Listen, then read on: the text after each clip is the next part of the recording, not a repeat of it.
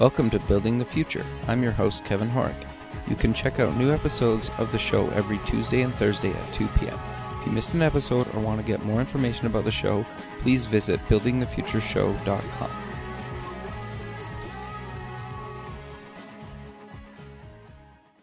Season 1 of the TV version of Building the Future is now streaming online at buildingthefutureshow.com. Welcome back to the show. Today we have part 2 with Mike Lingle. If you missed part 1, you can go to buildingthefutureshow.com and listen to it there. Mike, welcome back to the show.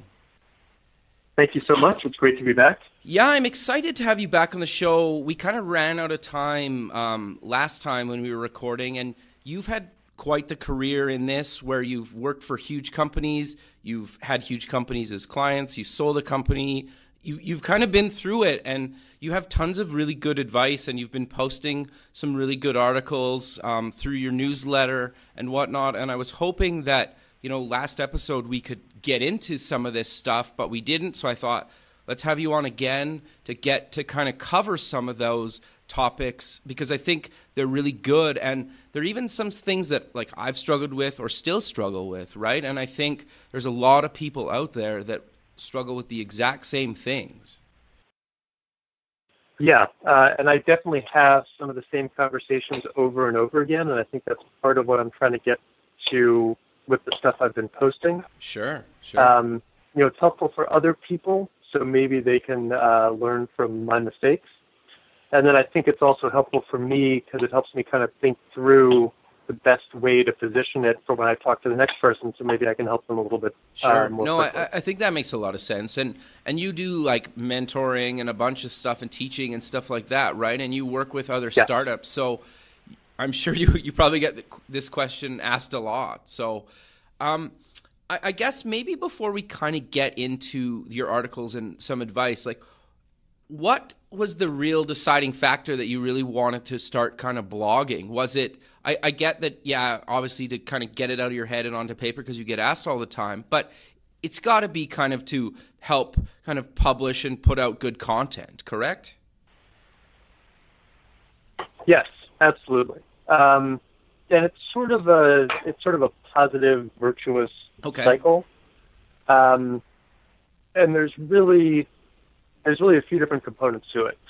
It all stems from doing my own, having run my own business and continuing to run my own business, because this consulting is essentially a business.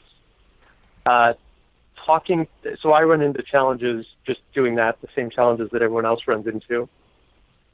Talking to entrepreneurs, I spend most of my day in conversations with them, either just, looking at pitch decks or offering. Sometimes people just ask me for advice. Sometimes it's in a consulting format. I've been teaching, which is similar to consulting, but a little bit different. Working with an accelerator here in Miami called Venture Hive. And that's been terrific. And the nice thing about the mentoring versus the consulting is I get a window into more startups at once. And I really like that ability to expand my view. And I like being able to help more people. No, that's awesome. And then it's been great. It's been a nice sort of extension of what I've been doing. And I find the writing does a couple things. One, it helps me reach even more people, even broader than who I can talk to in person. Two, it really helps me think things through, again, so that when I'm in a conversation with the next person, I really understand, I've taken the time to sort of think it through and figure out how it works. So it's easier for me to explain, and then yes, absolutely, I'm trying to get my name out there, and that's definitely part of it as well. And those are kind of the pieces. And I guess what I've found from especially the teaching and the consulting, I spent years running my own startup, and a lot of that, I was doing what everyone else does. I had some experience, but I was making up a lot of it as I went along, and I had advisors I would turn to when I had questions.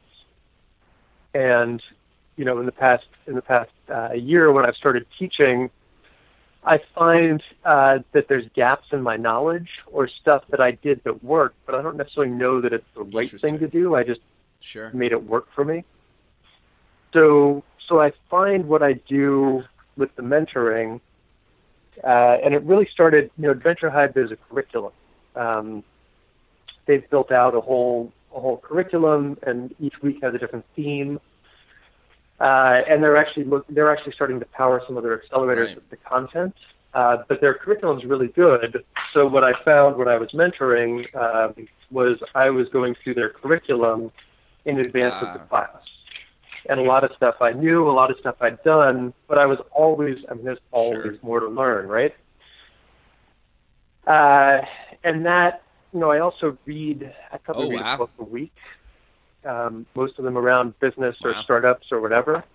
So I'm just constantly integrating new material into what I know, and then I'm always talking to startups. So the stuff I'm learning combines with my experience, and over time I just get better and better and better because I've got both the experience and the theory.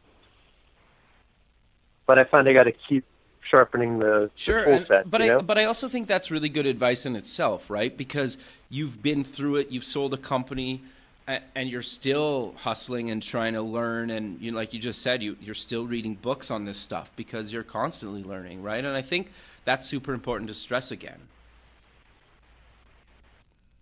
Yeah, and I find, again, there's always more to learn, and there's always a better way to do things, and there's always a way to optimize, and there's always stuff that I don't know. And I find, I don't know, even a book a week, I have a backlog of stuff I wanna read. And I think, we've all read The Lean Startup, right? Or at least people have heard of it.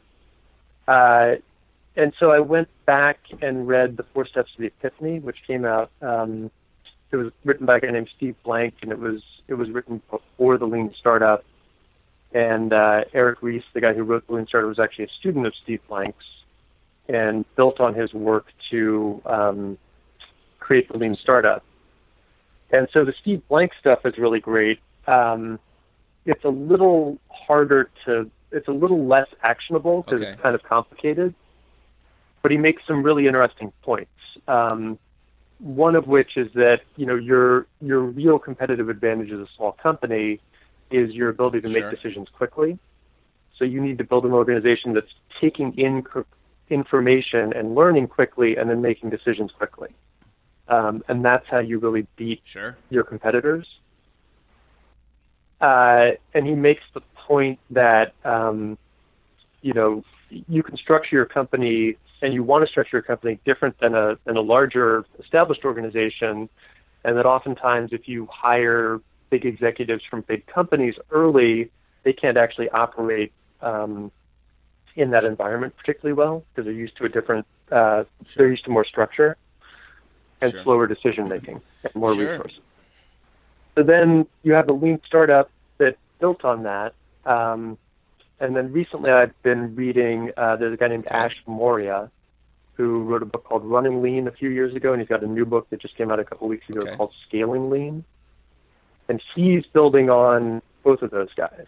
And I'm finding his stuff to be a lot more, way more actionable even than the lean startup.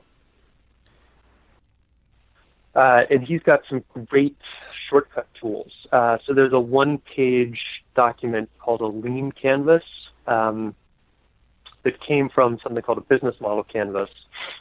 But Ash Maurya turned it into the lean canvas, which is basically a one-page document with a few boxes in it, and you can map out your entire business model. And then you can discuss that business model with other people quickly. You can iterate it quickly because it's just basically bullet points on a page, and it tells you what hypotheses you need to go test. Who is your customer? What are their pain points? Will they react well to your solution? Will they pay the price you're asking? These are all things that are guesses that need to be verified. No. So that's a tool I wish I had when Sure. I've been running my company, right?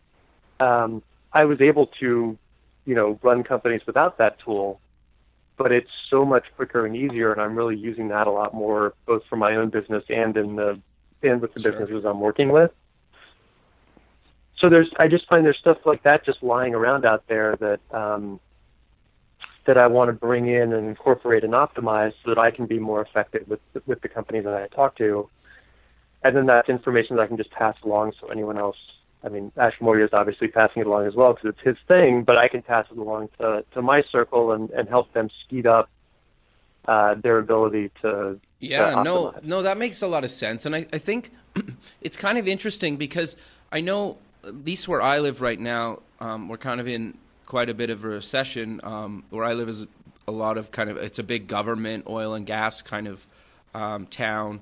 And I know there's a lot of companies locally that are doing kind of service work, whether they're the agency type or they're maybe even just like a web shop, and they're looking to kind of get into doing their own startup, or even just like working with a client of theirs to turn maybe a project that they're working on or a product they're working on actually into a company on the other side where they partner with their client and kind of release it to that. And I think your last couple articles kind of really resonated with me in that because, and I'm sure there's a lot of companies out there across the world that are, maybe trading time for dollars, and they're thinking like, how can I maybe build a product on the side or transition to eventually building that product full time and kind of maybe weaning off the client work a little bit, or maybe still doing some, but kind of having a product.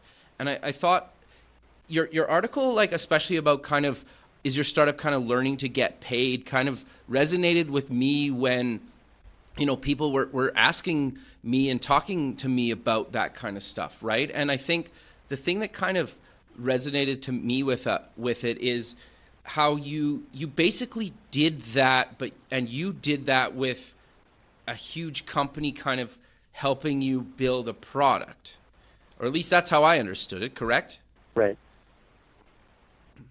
Yeah, they were basically paying for me to assemble a team to build what was at the time a custom product for them. But then we made that same decision to make the shift in our company, which is essentially a service business, a custom development shop, and just start going after that product. And I don't know, do you get that question quite a bit? Because like we seem to be getting that question all the time. Yes. And it seems to almost be like a hot topic right now, especially when where I live, like I mentioned, is going through kind of a recession, and trying to find clients all the time to pay the bills is tricky. But if you have this recurring revenue from a product that is, obviously you have clients all over, you can be more recession proof. Right. And I'm actually going through this with my business right now. I've spent part of this week putting together my own lean canvas. I just got married. I'm doing a lot of soul searching about what is the career, what is the stable, repeatable income. I've been crazy busy with the consulting and the mentoring for the first half of the year. And then I intentionally let things slow down a little bit for the wedding. And now I'm back and I have a moment to catch my breath and decide what I want to do.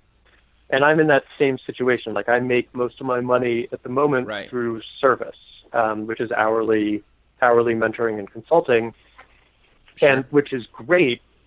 But there's an upper limit on how much I want to charge startups, because I work with early stage startups who don't have a lot of cash, and B, how much time I can spend.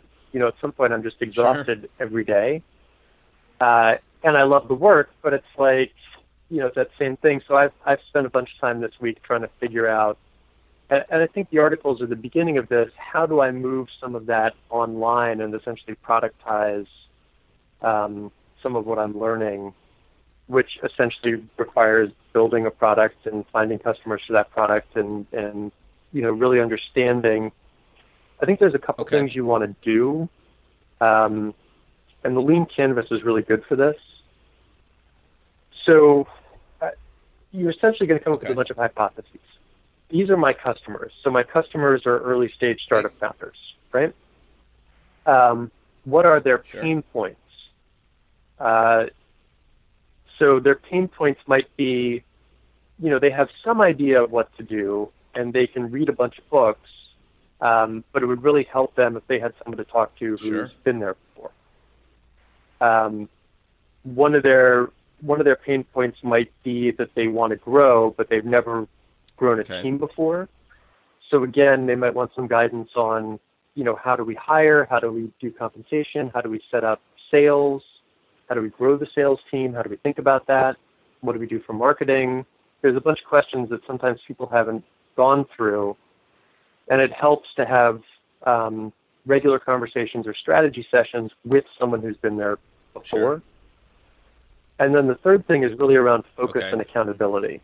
So, as a founder, I'm on overload, right? There's a million emails I can answer. There's a million things I don't know. There's a million things I can read. There's a million people I can talk to. There's a million networking events I can go to.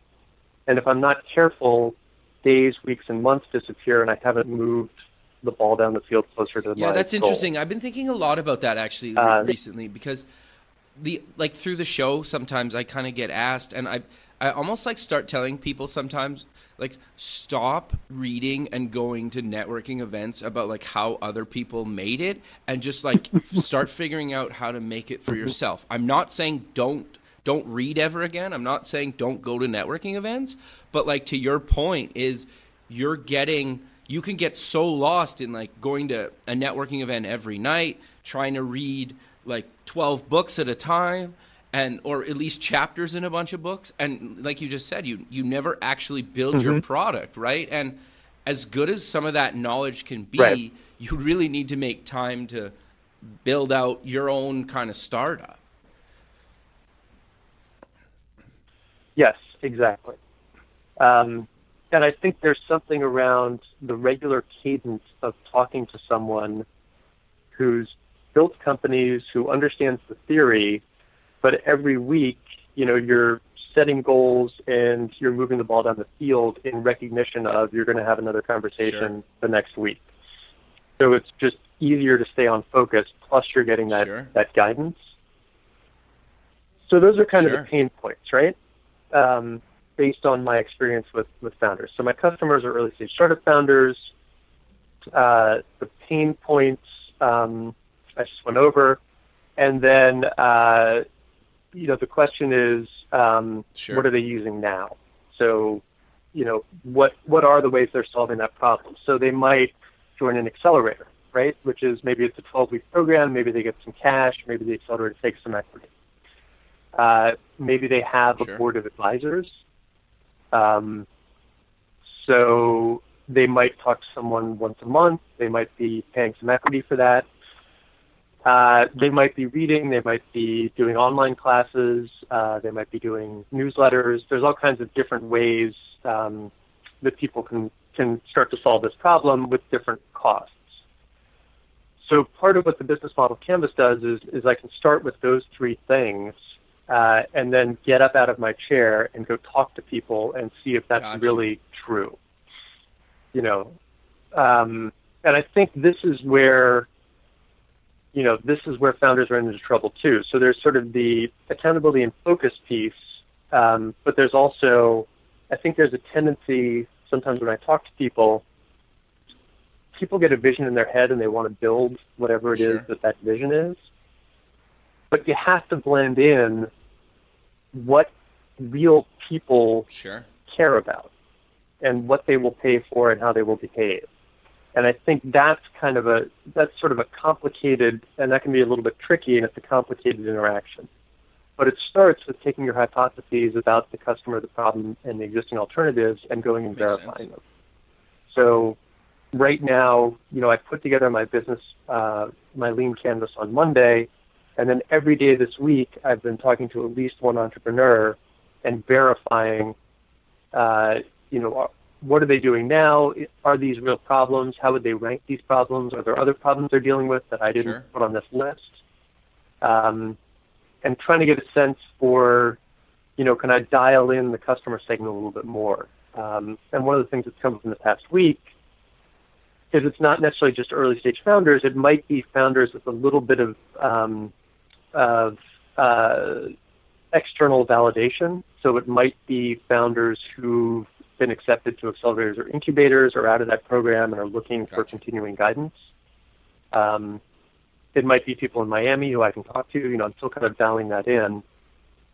But, over the next few weeks, I'll be verifying those hypotheses. And see, I was going to say, I love the fact that you're still doing this, right? And even though you've been through it before, I think that's super important because people forget about kind of almost like doing their homework, right? Especially when they've been through this. Right. And a lot of times if you don't do your homework, you probably end up failing. Or your chances are a lot higher of failing. Yeah, if you're not planning to go anywhere, you usually don't go anywhere. No, fair. It sounds so simple, but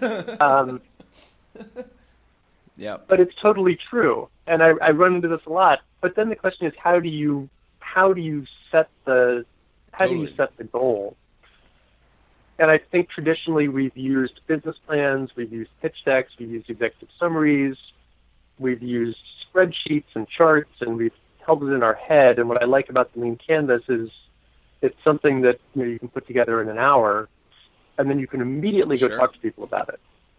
So I can review my business plan with people, or I can pick just the pieces that I want to talk about with the potential Right, customer. and then that kind of leads to, if you can get your first customer as early as possible, then, and even if you're not making tons of money off of it, especially if you're just starting up and you're still working full time, or you have kind of a part-time at least or something, right?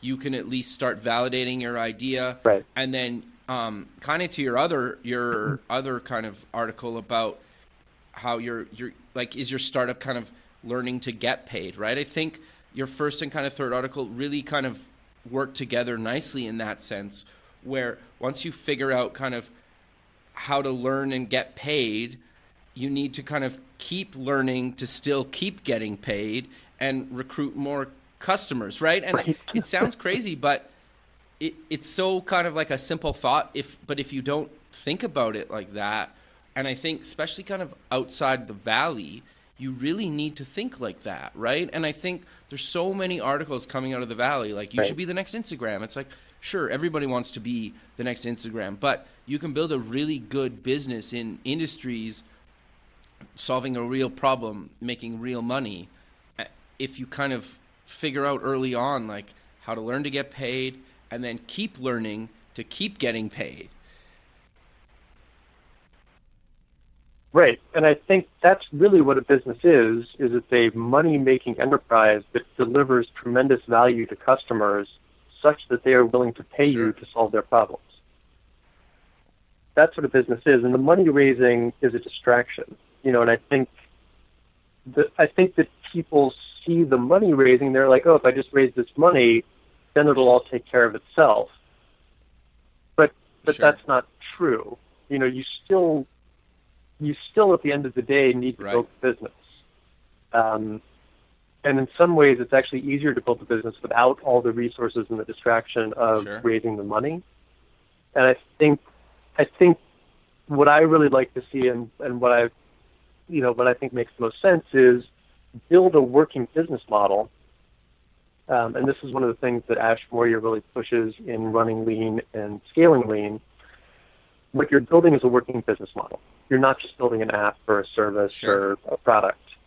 And that working business model requires you to deliver value to customers, to receive value in return, and to make sure that the value you receive is less than your costs. And if you can build that and show that people are really using this thing, then it makes sense to raise money and use that money as fuel to power the rocket ship using the engine that you've already built. That's interesting because you mentioned kind of the story of like Tony from Zappos in one of your articles, and I thought it's been a long time since I've heard that kind of story, and I think that's basically what he did, is what you're just describing. Right, and he didn't even start Zappos. I was actually surprised at that because it's not Tony. Oh, really? I had to go look it up after I came across that story. But it's some other guy whose name I can't even remember because Tony came in later. But but it's some other guy who was going to the shoe stores and taking photos of shoes, and then when he sold them online, he would go back and buy the shoe full price from the shoe store. And, he didn't build a complicated website. He didn't build logistics. He wasn't doing any of that stuff.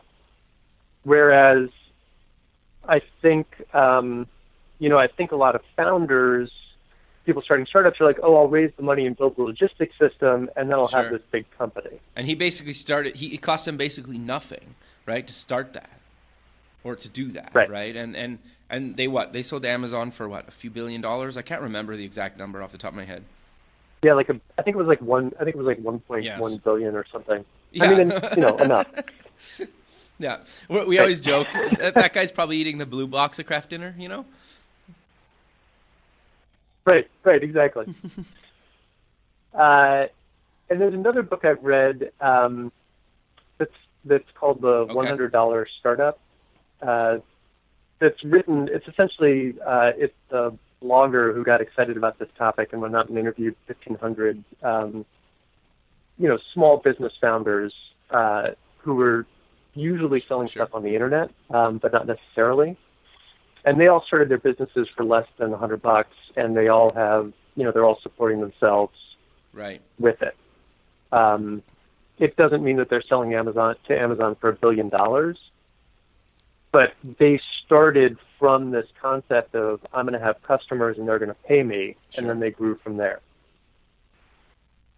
And he really gets into the nitty gritty of how did they do that? Okay, sure. No, I think that's awesome, right? And I think there's a good list of resources, right? Yeah. I love the fact that you're giving all these good resources that people can go check out. Yeah, because I certainly don't have all the answers. Part of what I'm trying to do is just leave a trail that anyone can follow. And part of what I'm trying to do is take some of what I'm seeing, both what I'm taking in from reading and from conversations with entrepreneurs, and package that into these articles so that the most useful stuff is easily accessible. Sure. No, I love that. And that's partly why I wanted to do kind of a second episode with you, because you're in there, you're talking to people, you're doing it yourself, you've been through it. So, I love the fact that you are openly admit you still don't have all the answers. And in a lot of people's eyes, you're extremely successful, you've done this before, and you're still saying, look, I'm learning, I still don't know it all. I love that, right? And I think a lot of people are scared to just do it because they figure they need to learn everything, and you will never learn everything. It's just impossible. Yeah. So it's impossible. The other thing that I've obviously been thinking about lots is kind of the equity stake side of things, and it's interesting because I get asked kind of all the time, and I'm sure a lot of people do too, because I work as a creative director as my day job. And so, people always want me to I got this app idea, and I'll give you 50% and I'll keep 50%, but you do all the work. And then of course you get the people that you've worked with in the past that you legitimately say, you know what, that's actually not a bad idea. You do maybe the marketing part, and I'll do kind of the design, and we'll get a developer and we'll build this thing right in the evenings and weekends. And it's interesting because we always kind of at the beginning, it's some of these people I've known for more than a decade, and we've done projects here and there. But when that kind of, how do we split the equity of this project that is vaporware, today, that could potentially maybe do something or make a little bit of money? I really liked how you kind of talk about slicing kind of the pie and the equity in a startup. And I think it really got me kind of thinking, so do you maybe want to kind of mention your thoughts on kind of equity? And I love the fact that you kind of have to work for your share over a period of time. Right. And let me say one thing before that, just to set the stage for that. And I'm kind of playing off, and I talked a bit about this at the beginning of the Slicing Pie article, and you just mentioned it. But the perception and what happened when we started SlideRocket, which is an online presentation software, this perception that whoever's building the software has to build a bunch of stuff first while everyone else waits around. And that was certainly the situation we found ourselves in, and that led to some of the, negotiations over the equity and the reallocation. What I've figured out with the Lean Canvas and with the Running Lean book, and what I'm talking about with having your startup learning to get paid, if you're really going out and talking to customers based on the hypothesis, you can verify that there's a problem that people will solve. You can anchor the pricing based on what people are paying to solve that problem now. You can figure out, validate your customer, validate your early adopters, and then you can go back and build a mock-up of your product and figure out the pricing model. And so you still haven't developed anything, and there's a lot of work in going out and talking to people and validating the hypothesis. Now you've got a mock-up and a pricing model. You can go back to people, and this is kind of the magic of running lean. You go back to people and have conversations with them. You show them your mock-up, walk them through it, get their feedback. Then you show them your pricing and try to get them to agree to buy right there. Because you can't actually validate pricing verbally. The only thing that validates pricing is people actually buying. That's a really good point. Because people will tell you people will tell you all kinds of things when you're sitting there with them, but they'll do very different things when it's time to pull out the checkbook or the credit card.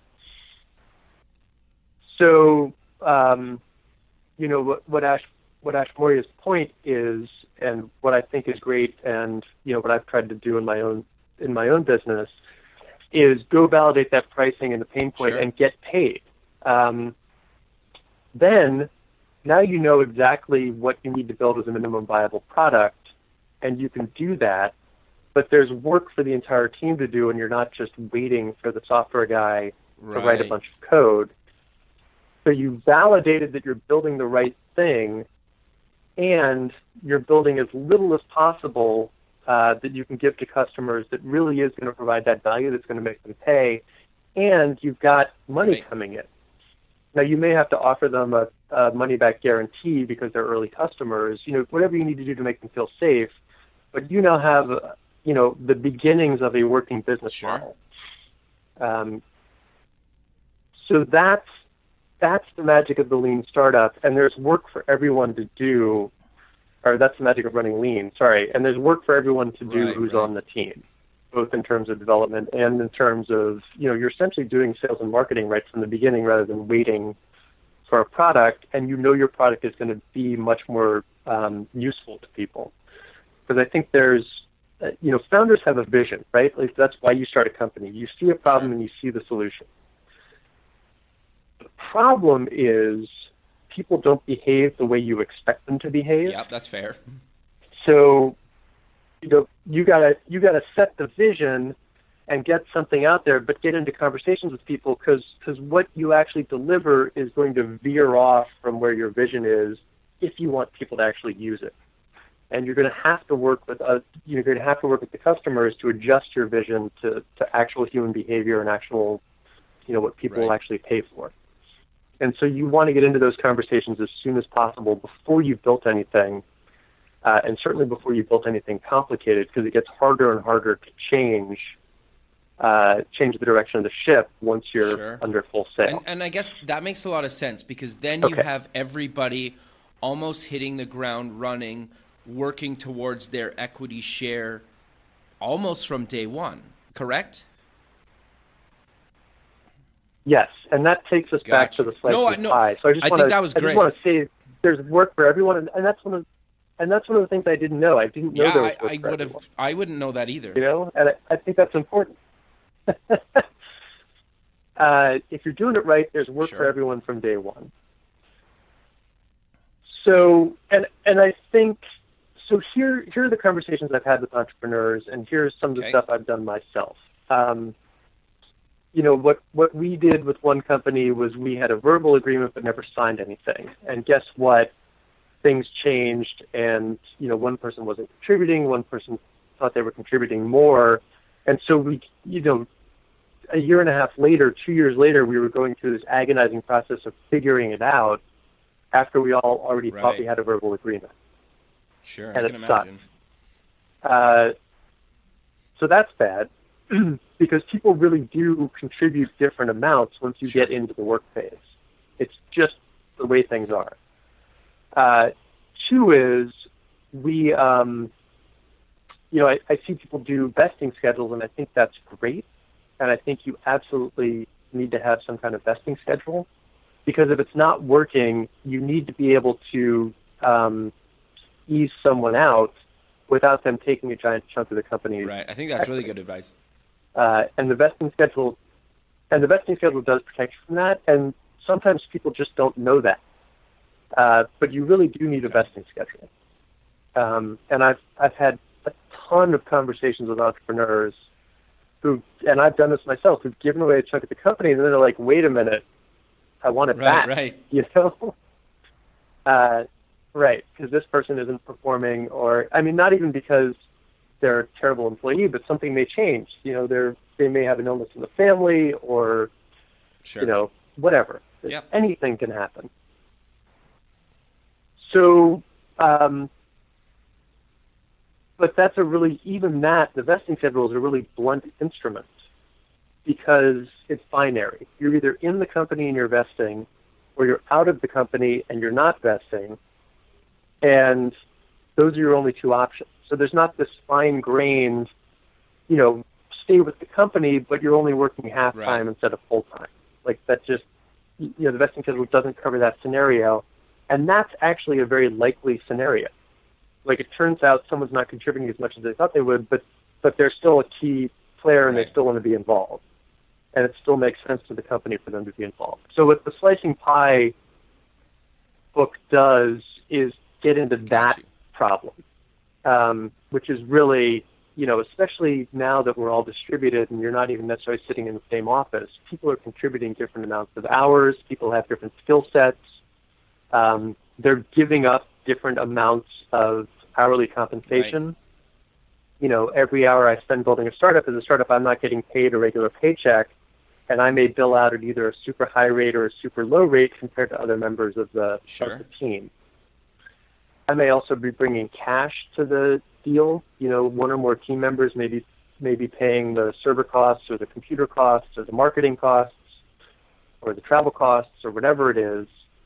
And there's all kinds of different inputs, right?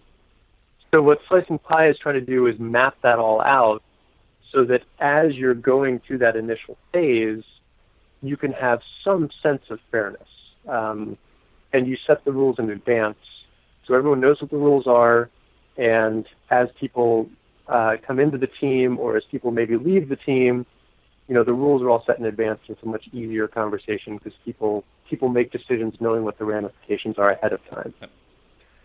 Versus that horrible cleanup process after the fact. That makes a lot of sense. So do you recommend then that people almost meet monthly or quarterly to say, yeah, I earned my keep this month, for lack of a better term, or how do you kind of handle that? Because that's got to be a tricky conversation to have, right? Right. And the Slicing Pie book is short, and he gets into that. But you can either keep hourly or daily or weekly timesheets. If someone's really working full time, you can just, or beyond full time, you can just credit them a block of hours. I've been doing consulting for a lot of years, so I'm just in the habit of keeping timesheets. So I just track my stuff by hour by project anyway.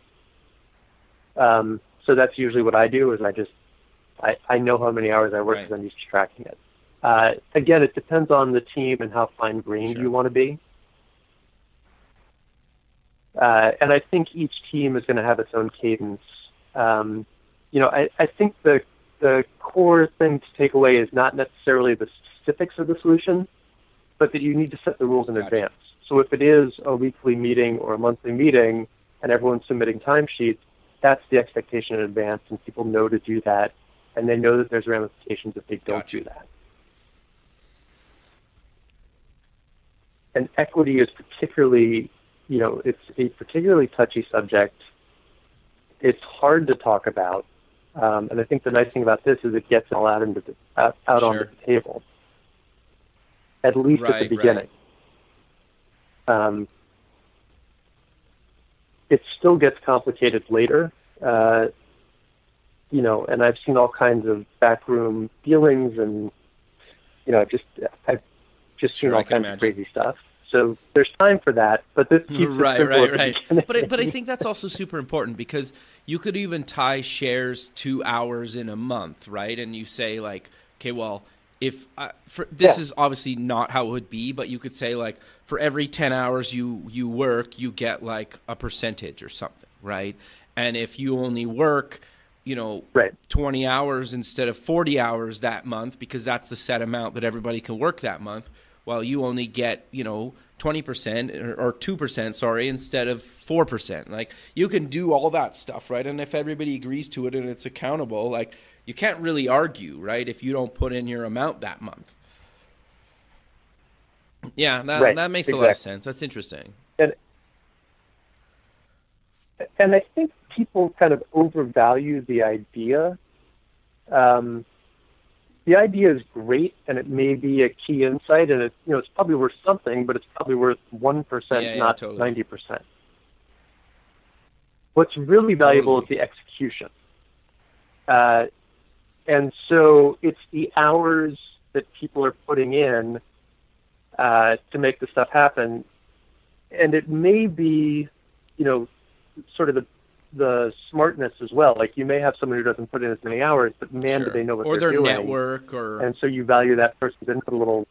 Fair. Yeah, exactly. So you value that person's input a little bit higher because they're saving you time that you would otherwise have to brute force or mess up. That makes sense.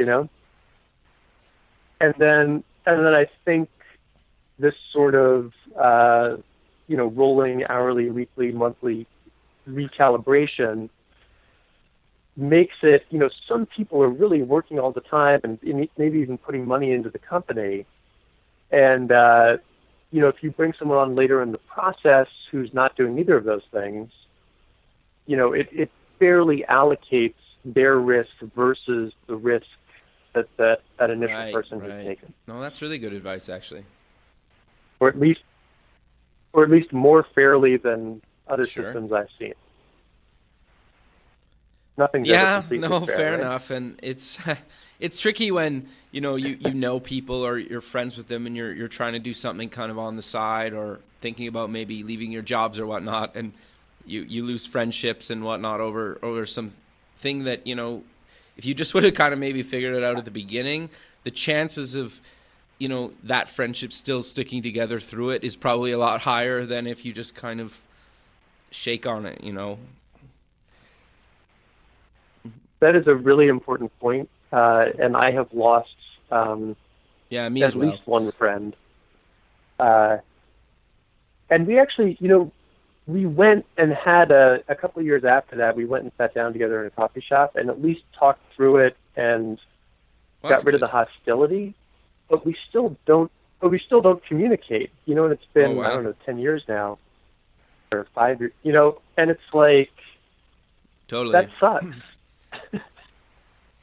And I agree. If the expectations had been set out in advance, at least then, when I'm making a decision, I know the ramifications of my decision in advance, and I can decide if that's a consequence I want to take, versus finding out after the fact.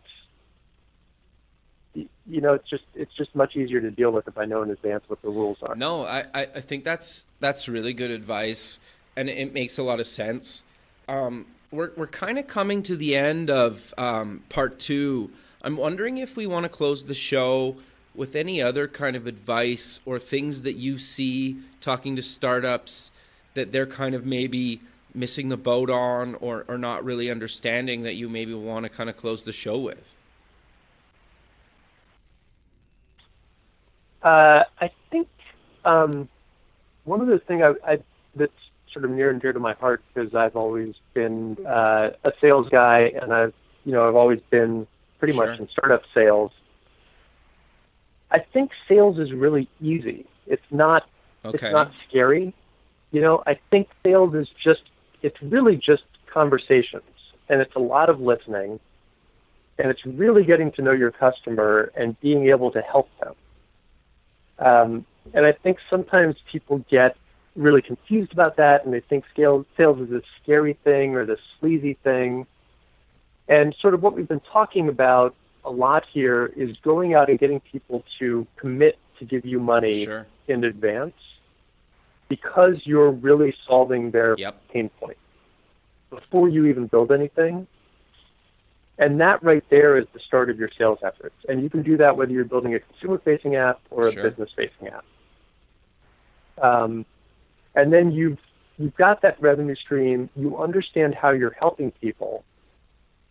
Your price is fair. And then you have the tools you need, if you really believe in yourself, to continue to have those conversations with more people. And those conversations take a couple forms. You know, there's old school selling where, you know, I call you on the phone or send you an email and go visit you and we have a meeting, or I give you a demo over the web that, you know, we're talking in person. And then I think there's, you know, the internet has brought about the age of the landing page and the newsletter and the ads that follow you all over the internet, which I think are all part of the same conversation. That conversation is, you know, I can really help you solve this problem for a fair price. And I don't think there needs to be anything scary or sleazy about it. It's just that's the business model, and that's why you're in business, to help people and to receive enough money to keep the doors open in return. No, I think that makes a lot of sense, and I think that's actually really good advice. And I think I would put myself in the shoes of kind of thinking sales is kind of this scary thing, partly because I've always kind of been in the trenches actually doing the actual work in a lot of cases. And I'm starting to kind of come out of my comfort zone and actually start doing it a lot more. And I think one of the main reasons I wanted to even do the radio show was to kind of get out of my comfort zone. Like, I feared public speaking, right? And doing this gets me out of that comfort zone. And even just when you and I met in Florida, just like that networking at the Startup Expo, I've never been to an event where you could network and everybody was there to just like network, and it was crazy good. Like, I've never been to an event, and I've been to like a bunch of conferences over the years, and just it was insane how many people were there to just like obviously see the sessions, which were really good, but we're really there to network too, right? And I met a lot of really good people like yourself that I've had on the show and are still having on the show. Like, I recorded a guy yesterday that I met in February, right? That was just my backlog, right? And, you know, February to July, and I'm still recording people I met there. So it was so good for that. Yeah, and I think you made two important points there. One is, it's not scary. You just need to put yourself in a situation where you get used to it. You know, and I suspect you're a lot better at those networking events, having done the radio show for a while now, because you realize that totally. And most people are willing to talk, which is the other thing that I never really realized. Like, it sounds really ridiculous, like when I think about that, when I just say it to somebody, but most people want to talk to somebody, especially at a networking event, right? They do. Absolutely. Yes. And I think especially if you listen, and that's really the key to sales, is listening.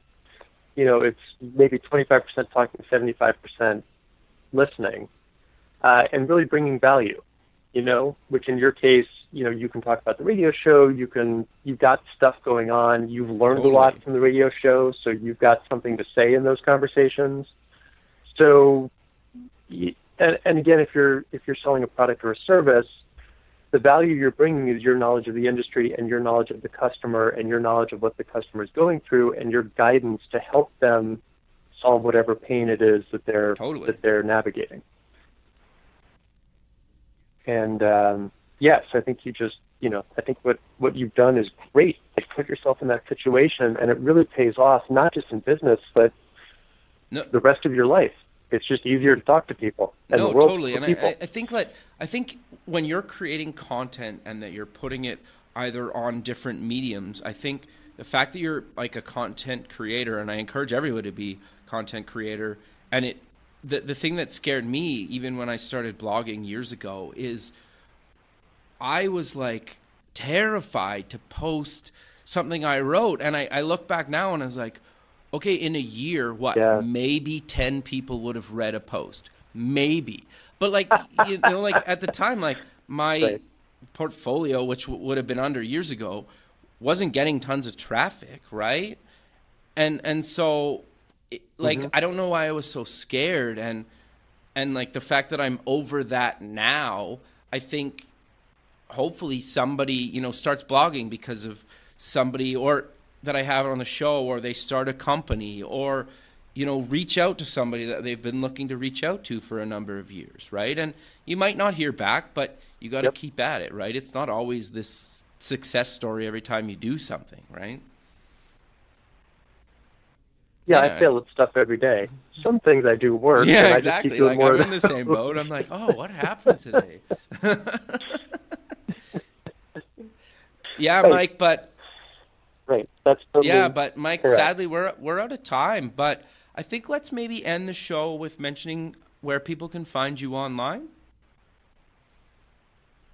Okay. I'm just at MikeLingle.com. It's MikeLingle.com. You can find me on the web. You can find me on LinkedIn. I would love to hear from you, and I'm happy to talk about startups, pitch decks, strategy, sales, product development, anything people want to talk about. Awesome, man. Well, again, I really appreciate you taking time out of your busy day to be on the show. I look forward to staying in touch with you, and who knows, maybe we'll do another one of these days. That sounds great. I'd love talking to you, so let me know great, if you man. want to talk again. All right. Well, have a good rest of your day. We'll talk soon. Okay. Bye. Great. Thanks so much. Thanks for listening. The music for the show is done by Electric Mantra. You can check them out at electricmantra.com and keep building the future.